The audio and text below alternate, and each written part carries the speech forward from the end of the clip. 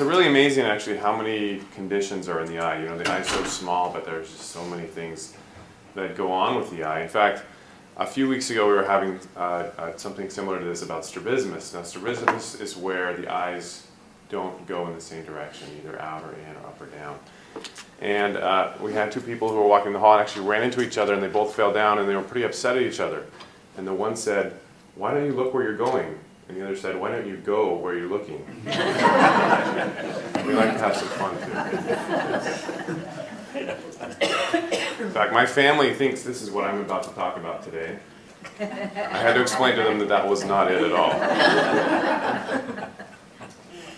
Okay, so the cornea is the window, the front part of the eye. It's the first thing after the tear film that light hits when it's entering into the eye. And if you look at the microstructure, this is a little bit of a blurry photo there, I'm sorry. But there are different layers to the cornea. There's the outer layer, the epithelium, there's Bowman's layer. The majority of what you're seeing up there is stroma, and that's collagen, and then you see also decimates there at the bottom. Now if you look more at the collagen comes, it's tightly bound in fibrils, and then those fibrils combine together to be lamellae, and those lamellae crisscross throughout the cornea and provide strength and support and structure to the cornea. In keratoconus, the hallmark really is thinning, and you can see on the picture there on the left that where the arrow is pointing, that portion of the cornea, that's a thin beam of light that's going through the cornea, and that portion centrally is much thinner than the areas next to it. And you can compare that to the picture on the right, and you can see where we should see a much more uniform thickness as we go down the cornea. So here's a pathology slide. You can see, comparing the right side to the left side, that thinning that we're talking about. So keratoconus is a spectrum of is part of a spectrum of diseases that have thinning and protrusion, but they're not inflammatory. So the picture on the left is keratoconus. The picture on the right, we see thinning and protrusion, but this you can also see a lot of blood vessels. The eye looks more angry and red, and this is thinning due to actually a melt from rheumatoid arthritis. So there are other conditions that can provide similar thinning, but they're inflammatory. The fact that keratoconus is non-inflammatory is one of the reasons why patients with corneal transplants who have keratoconus do much better, and the transplant lasts much longer than patients who have maybe one of these other conditions. So here you can see protrusion, and then protrusion takes on a conical shape. Typically the cone is just below the midline, and you can see that in these pictures. So there are other conditions that are somewhat similar. Here on the left we have normal, and you're seeing a cut through the front part of the eye. You can see the iris and the pupil, the hole in the middle. And then on top, we'll talk a little bit later about topography, but you're seeing a topography image of a normal cornea.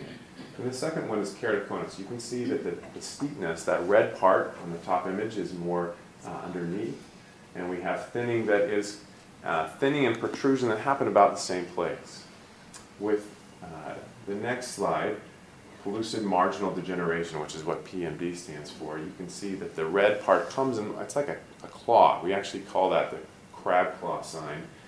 And then you can see that the protrusion is slightly above the area of that's most thin there.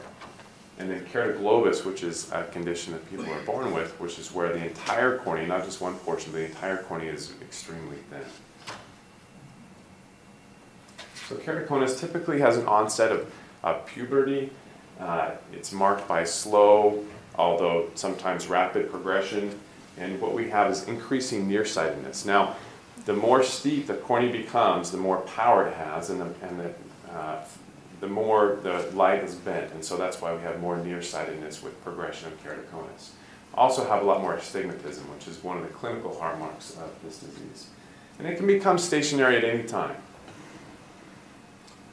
So Dr. Garg is going to talk more about cross-linking, but we talked about the fibrils before. You can see that in the upper right, and you can see a cartoon of this here. But the more links between these fibrils, the more strength that we have in the cornea.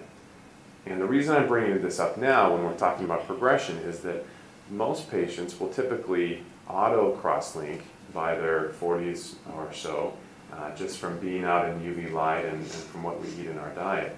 And so that's one of the reasons we believe that the progression halts in midlife.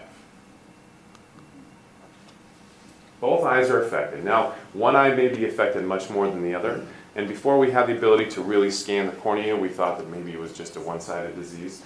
But even in patients who have keratoconus on one side, if you scan the cornea, you see that the other eye is affected to some degree.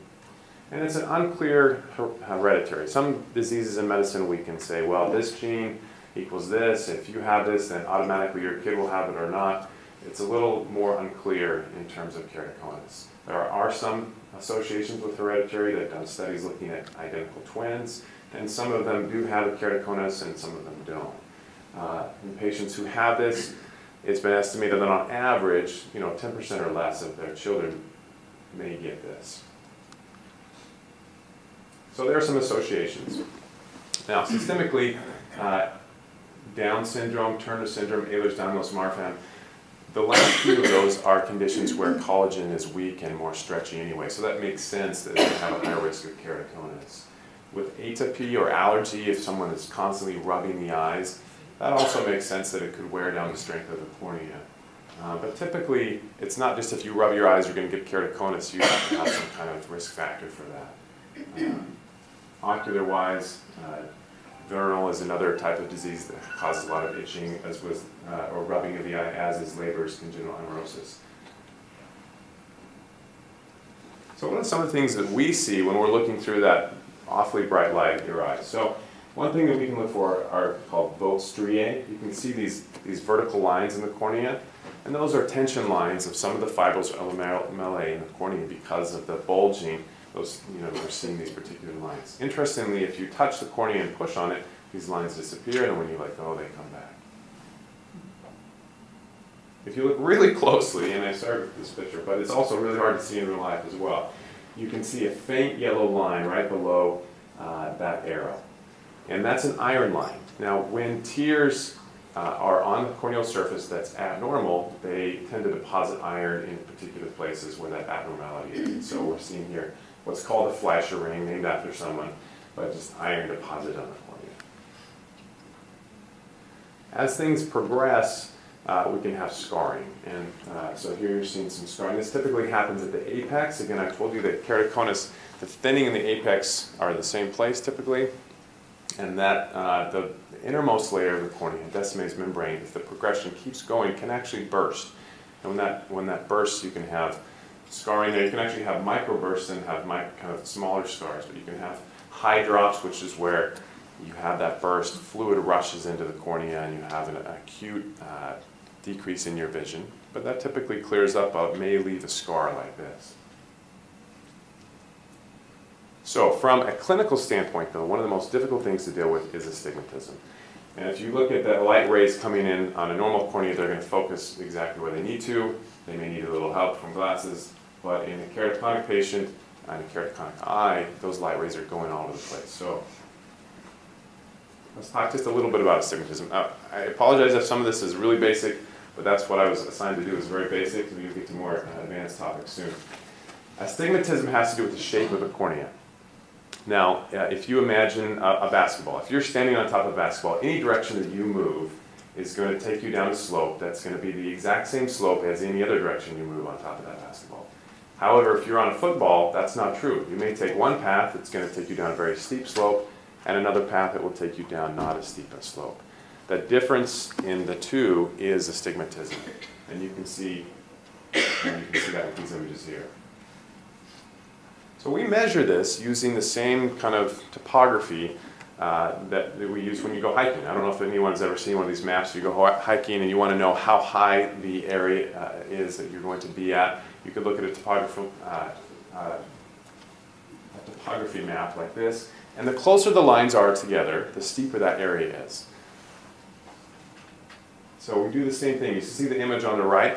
We shine light in rings on the cornea, and then we see how close they are. And because it gets a little hard to look at those rings and determine exactly what's going on, we have the computer analyze it, and it puts it into a color format, which is what you see the doctors pull up when you go in to get your scan.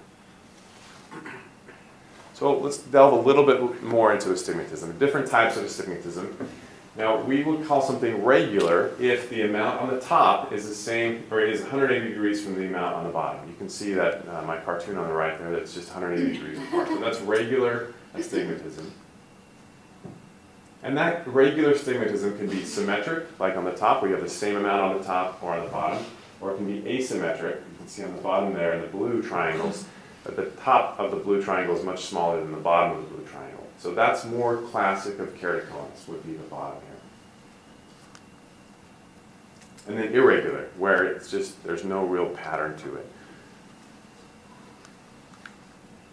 So keratoconus may start out more regular and symmetric, typically progresses to be asymmetric, and then in advanced cases can be irregular.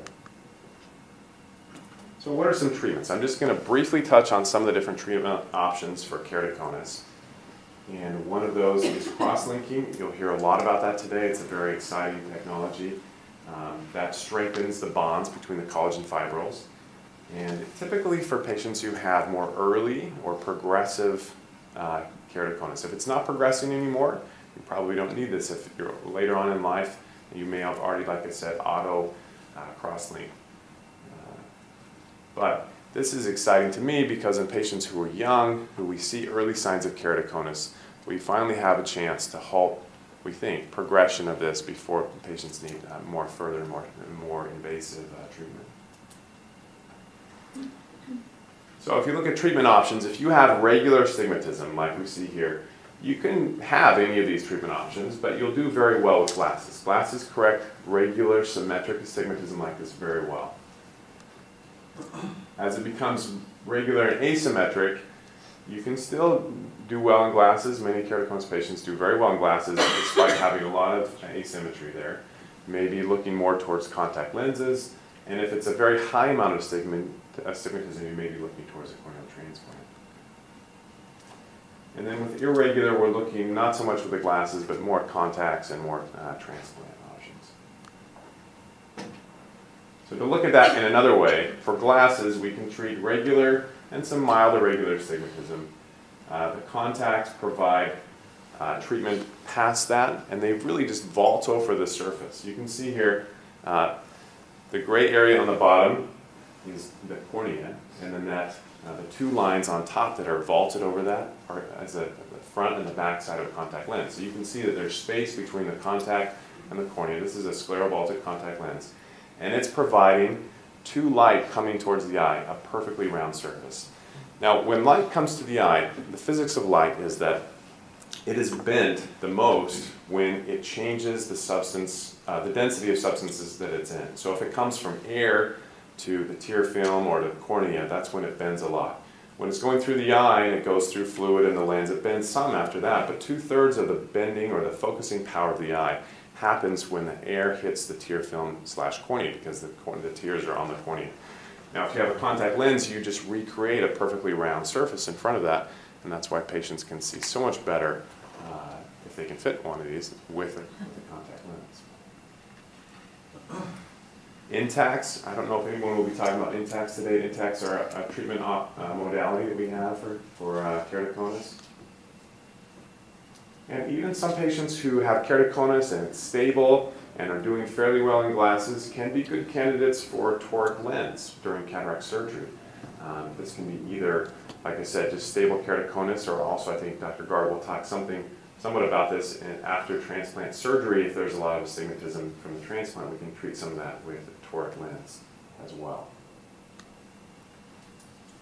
And then of course corneal transplants. And Dr. Fried will be talking more about that. So a lot of treatment options. And it may be confusing. I know I've had patients come to me and say, "Doc, I went to this other doctor and they said, on the one hand, you could get glasses. On the other hand, you could get contact lenses. And I went to another one, they said, on the one hand, you could get cross-link. On the other hand, you could get a corneal transplant." And finally they said, "Doc, I just need a doctor who only has one hand, so they can tell me what to do." So, with that, thank you very much, and I'll turn the time over to our next speaker.